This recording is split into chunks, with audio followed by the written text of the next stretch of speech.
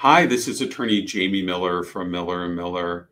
And the question that we're talking about now is what should you do if you can't afford your Chapter 13 payment or you can't make your Chapter 13 payment? So, as you know, you're probably looking at this question because you're in a Chapter 13 and you're responsible for making monthly Chapter 13 payments or biweekly Chapter 13 payments. Maybe you lost your job, maybe you have a temporary layoff, or perhaps you unfortunately could have had some sort of injury that's keeping you off of work.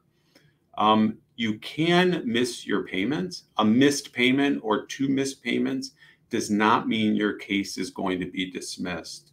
If you're currently in a Chapter 13, you need to reach out to us immediately so that we can file a motion with the court to delay your payment or to skip a payment. But fundamentally, no, just because you miss a payment doesn't mean that your Chapter 13 is going to be dismissed. But we do need to have a conversation with you so we can discuss the particular nuances with your case.